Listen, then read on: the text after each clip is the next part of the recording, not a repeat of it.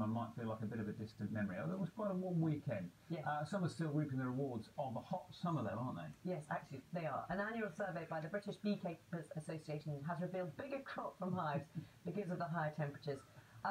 Go on. Well, you promised an explainer. Well, lots of people have said, why is there wasps on your graphic? When Graham Satchell's going to speak in a minute when we talk about bees. There is a good reason, because a species of wasp, the Asian hornet, is actually causing difficulty for some bees. Graham Satchell can explain all, we hope.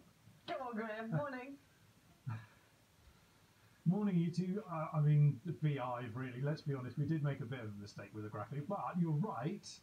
The Asian hornet's wasp is a bit of a threat to the bee, particularly in the southern parts of the country. We are in the north, the glorious Northumberland this morning, between Morpeth and Alnwick, and with me I have John Hobrough, who is the proud owner of 5 beehives that we have here. We're not getting the bees out this morning, are we? Because it's much too cold for them at the moment. They're trying to keep the temperature up for the winter, and if we take over to open them, I think we'll stop the breeding, and that would be a difficulty for the hives to get through the winter. But nonetheless, we're wearing this very good gear just in case. Now, the story this morning is that honey yields are up by 30%. Why are they up? They're up, I think, because the summer was good this time, and they're up from, I think the average last year was about 24, 25 pounds per hive, and it's 30 plus this year.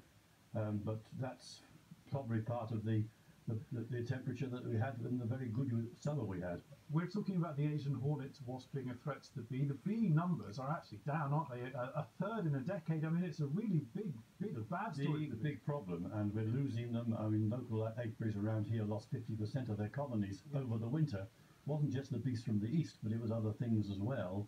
And they've got to be strong to come through into the spring in order to be giving honey yields. John, thank you very much. We're going to have a quick chat with David, the farmer here now, who planted, David, 90 acres worth of flowers this summer. Is that right? Tell me what you did. Yes, we in May time we planted 90 acres of Basilia.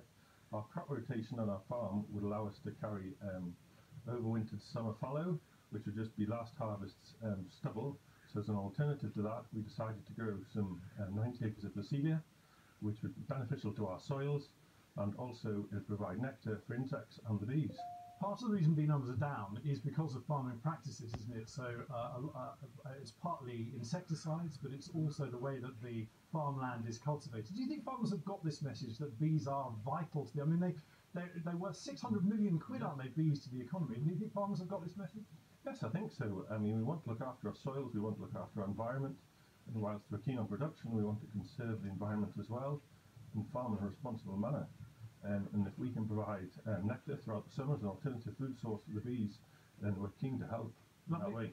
David, thank you very much. We're going to have a bit of a honey tasting test now. So John has been joined by his wife, Margaret, who is instrumental in the honey making process. Is that right, Margaret? Well, I do my best. Okay, so we've got different types of honey that you make here. Look, do you mind talking me through this really quickly? Yes, this is the first crop. This is rape honey, and it's like candy. That goes hard very quickly. You've got to extract it and get it into the jar within about 2 or 3 days. Yep. This is the new crop. This is Phacelia. This is still ready. And looks beautiful. I am going to try a bit of that. That looks amazing. It's got a beautiful taste to it. So this is the honey that, because of the purple plants that David's did. That's right.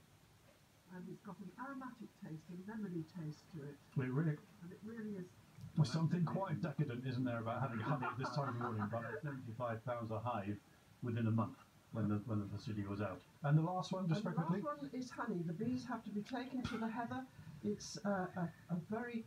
yeah, that's like proper old-fashioned honey. Yes, it is. Brilliant. Thank you very much for showing me that this morning. Well, there we are. So it's been one good year, if you like, for beekeepers. Honey yields are up this year because of the extraordinary summer. But take the long view, and actually beekeepers are in quite a bit of trouble, and they're hoping very much that farmers will listen to this and do a bit more planting like David has done here in Northumberland. With that, it's back to you. Oh, it's absolutely